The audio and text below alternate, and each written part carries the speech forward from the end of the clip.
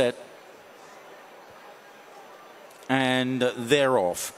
Racing Witch Hunter a little bit slow into stride. Mersky began well towards the near side in the beige with the red cap. Thunder Run leading a small group on the stand side, followed by Cicero's Gift, also Latam, and at the back of those Witch Hunter and Paddy Shack with that group of 5 on the right hand side. Holloway Boy leading the main body of the field from Toi My Son and Godwinson.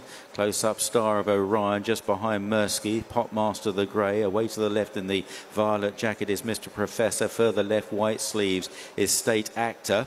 And then further back behind these is Alaskan Gold from Mexicali Rose and Days of Our Lives. Carry the one towards the rear of the field with Bo Pedro and Sabusca.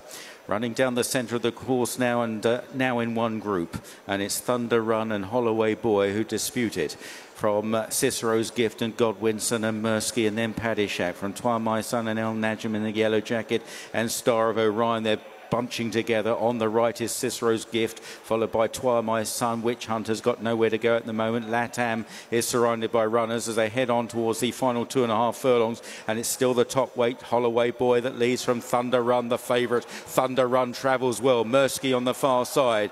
Godwinson, El Najm chasing hard. Latam now into the clear. Witch Hunter begins to stay on. Carry the one down the outside. Mersky going on. Thunder Run. Here's Carry the one, and Latam on the far side in the noseband.